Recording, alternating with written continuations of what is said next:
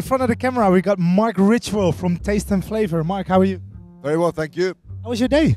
It's been exhausting, it's been rewarding, it's been a lot of fun. Because you've been doing tasting seminars. I set up my company in 1998 primarily and almost exclusively to help bartenders get beyond the brand message, to taste the product, to actually start selling taste, just like sommeliers. People come to these sort of tables, I think, thinking, I know my rums, I know my tequilas, I know my gins. Often with tequila, actually, I know them and I don't want to touch them again. So the idea here is to give them a new understanding. All these gins that possibly could be on your back bar deliver entirely different tastes. All these rums deliver entirely different tastes. And the joy is to actually show people that there is so much more to that product than just a rum, a gin. And for them, hopefully, to go back to their bars and start doing the same with their team.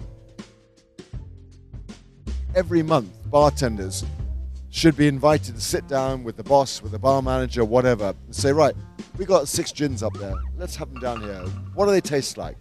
Why should we be using this gin in this cocktail? And have a whole basis of their business derived from taste. When I get to a bar, I want a bartender to add something else to that drink. To say, why did I pick that spirit in my bar? Why did I use that spirit for that drink in my bar? Because I can't learn about that spirit anywhere else. That's what we try and get bartenders to believe, that they are tastemakers. Hopefully we get a whole new band of bartenders very proud of making Belgium a place to come and drink cocktails. We're looking forward to see more of them in the future. I'm looking forward to seeing more of them because I think their thirst for education is second to none. Thanks for your time. My pleasure and good luck.